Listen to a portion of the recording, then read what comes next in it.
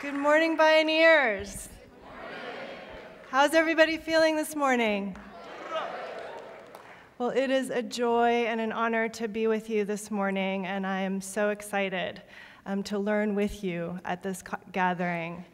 And I wanted to start by introducing you to my grandmother, because I am first and foremost a proud granddaughter. My grandmother is 87 years old, and she lives in Southern California, and she lives in her own home and apartment, and she goes to church twice a week. She walks around the block twice per day for exercise. She sees her friends for afternoon tea. She plays mahjong. In fact, you probably don't want to play mahjong with her because she will ruin you. And she has a really dignified quality of life. And she's able to do all of these things because she's supported by a wonderful caregiver named Mrs. Sun, who comes to her home and helps her cook and clean and whatever she needs in order to support her quality of life. And my grandmother taught me most things in life that are important to me, everything from potty training to my most core values. And one of the values that she really emphasized was the importance of really appreciating the people in our lives who take care of us, because those caregiving relationships, those relationships of care, are life's greatest gift. And so in that spirit, I'd like for you to turn to a person sitting next to you, preferably somebody you don't know, but if you know everyone sitting next to you, that's fine. And we're going to actually take a couple of minutes, and what I'd like for you to do is share with the person sitting next to you a story of someone in your life who takes care of you or who you take care of, because we are always in both of those roles. Share a story about the value of that relationship in your life. And so I'll give you about a minute and a half each, even though there's a lot more to say, and I'll let you know when you should switch to the other person to share, okay? Is everybody ready for this exercise? Okay.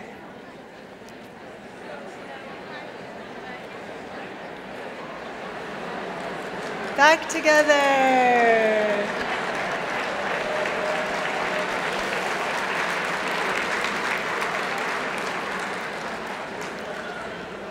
So how about the caring relationships in our lives? Let's give a round of applause to all the people who take care of us and make our lives possible every day.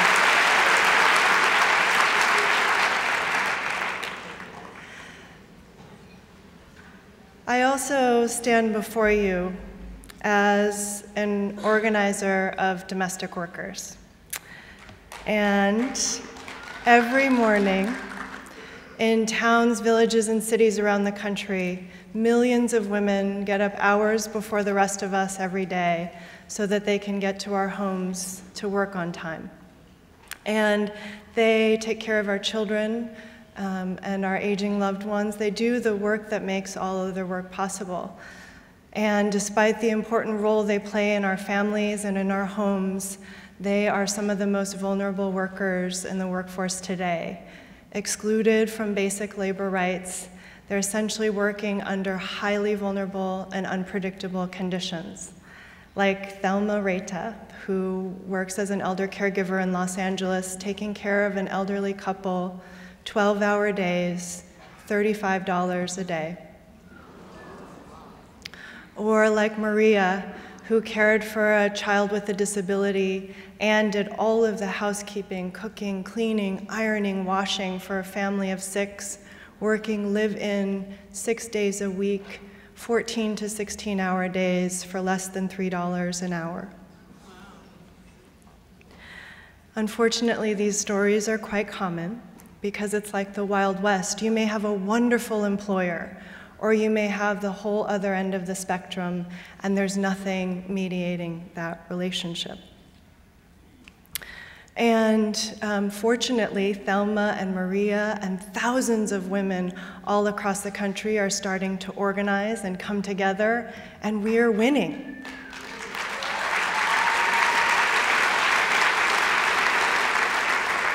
We're winning respect and recognition, and we're passing labor laws like the Domestic Workers' Bill of Rights in New York. And this year, we also passed a Domestic Workers' Bill of Rights in the state of California. And unfortunately, Governor Brown vetoed the legislation 3 weeks ago, so we have to let him know how we feel about that. But we're not giving up. We're going to keep fighting, and we're going to win. We are going to win. And not only are we going to win in California, but in Massachusetts and Illinois, and we won't stop building this movement until there's respect and recognition for every worker in this country. Yes. And a few years ago, we started getting requests from our members for training in elder care. Because many of them, even though they were originally hired as nannies or housekeepers, they were suddenly being called upon to take care of the aging relatives of their employers. Maybe their employer's aunt was diagnosed with Alzheimer's, or someone had a stroke and they suddenly had to help with that care. And they didn't feel prepared to do that work. And it was such a pattern that we decided to take a step back and understand what was happening in the country, that this was starting to happen so much. And what we realized is that domestic workers are on the front lines of a tremendous demographic shift in this country, where on the one hand, immigrant communities are growing, and on the other hand, we are aging as a country at a rate of a person every 8 seconds turning 65 in America today. 10,000 people per day. 4 million people per year turn 65 in America. We're about to have the largest older adult population in the history of the country, and by the year 2050, 27 million Americans will need caregivers just to meet their basic daily needs. Well, you might think that this is going to be a huge problem. Well, we think that this is the opportunity we've all been waiting for. And the story begins at home. Home is where the heart is. Home is where we find our sense of security and our original sense of belonging. Home is also increasingly becoming a place of stress and pain and suffering as we worry about how we're going to take care of our aging loved ones. We worry about how we're going to afford it. And we think about what's going to happen to us. And we know that nursing homes are not the answer. And so we have to figure out these problems, but we don't know what to do. And we don't have support and resources, and we're struggling in isolation. And not only that, but when you take a step back, it's not only us individually in our households, but it's a country that's suffering in silence, isolated around this need and this lack of care in this country. And layered on top of that, we're living in the worst economy in generations. There's a persistent jobs crisis out there where millions of Americans don't have work and are in search of jobs, unable to pay the bills. So there's no light at the end of the tunnel, it feels sometimes, but when there's so many of us affected by the same issues, it creates the basis for real solutions and coming together. And some of our most profound solutions have been found in the most obvious places. And we believe that we as a country can come together just like we have generation after generation to come up with the solutions that we need to improve quality of life for ourselves and our families. And it begins right at home, where we've figured out a way to bring telephones and internet into every home across the country so that we can now communicate with our families across long distances and sometimes around the world now. And we figured out a way to bring water, running water into every home, where we can actually take care of our health and hygiene Through an intricate system of irrigation and pipes, we've figured out the solution to this water issue. And we think that we can bring care to every home in this country to support all of our needs, to be able to live with dignity. But we know that this system is not going to be based off of pipes or waterways or wires. It's going to be a system based in relationships. And all of us have caring relationships in our lives. We've just shared stories about those relationships. And we know that the most impactful, important caring relationships in our lives are the ones that have an essential ingredients in them. And that is respect. Rooted in respectful relationships, we can create a system to bring care into every single home. Just like my grandmother deserves a dignified quality of life, so does Mrs. Sun. She deserves to know the true value of her work. She deserves a living wage with benefits. She deserves real pathways to economic opportunity and the ability to support and care for her own family. A system based in respect and relationship, bringing care to every home. And once we do that, which we know we can because we've done it so many times before, we will not only create the ability to support every single person in this country to live with dignity and respect, but we will also be able to create millions and millions of dignified jobs and pathways to real opportunity for home care workers. But how do we get there? That's right, something to clap about.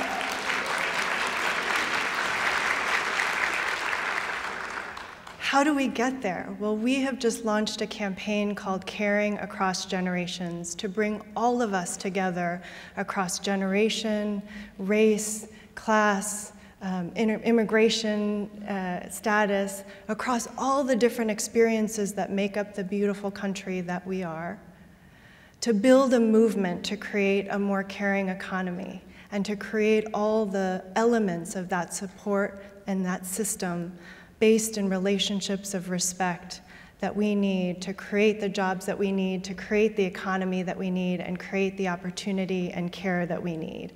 We're bringing women together, people with disabilities, seniors, people who are going to need care and supports, and their families together with domestic workers and home care workers and all of our families to create a brilliant movement for care and a caring economy that works for everyone.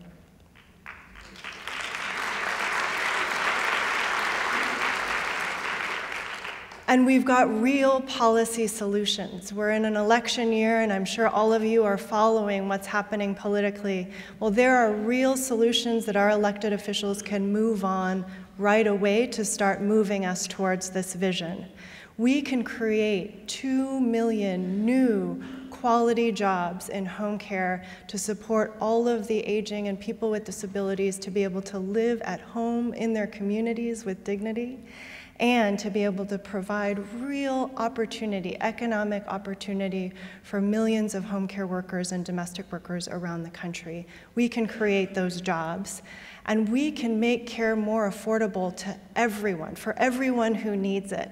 We can create tax credits for people who are paying out of pocket for care. We can expand the way that Medicare covers long-term care. We can reorganize the system towards more support for home and community-based care, which is less expensive. There are real solutions that are actionable today by our elected leaders. And we can create pathways to real opportunity for the millions of care workers who are doing this work through establishing training and pathways to citizenship for the immigrant care workforce. That's right. The solutions are right in front of us. And what we need to do is build a movement. And so my grandmother and I today are inviting all of you to join us in caring across generations and building the movement we need to create the caring economy that we need so that it works for all of us and makes sure that each of us can have a dignified quality of life. And that means helping us change the hearts and minds to move us away from a politics of austerity towards a politics of caring.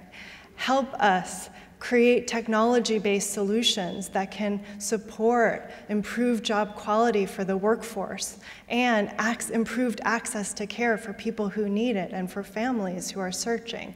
Help us contact our local Congress members and let them know that care jobs are a solution to the jobs crisis. Many of us are already calling for green jobs and climate jobs. Well, why not add care jobs to the solution?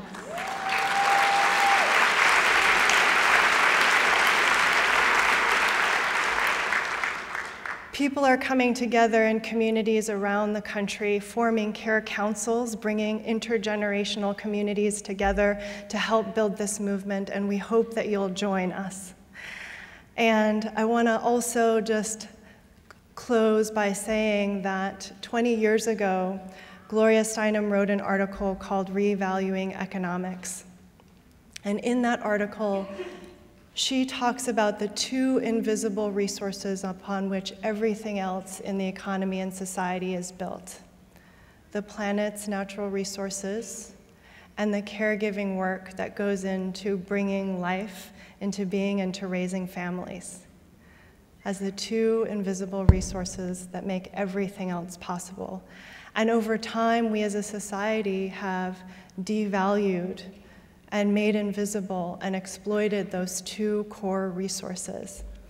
And not only has that led us towards the crisis that we're facing ahead of us in the economy and in the sustainability of the planet, but we've also lost our compass. We've devalued what matters most. But we can change course. We can bring value and protection and dignity to the things that matter the most.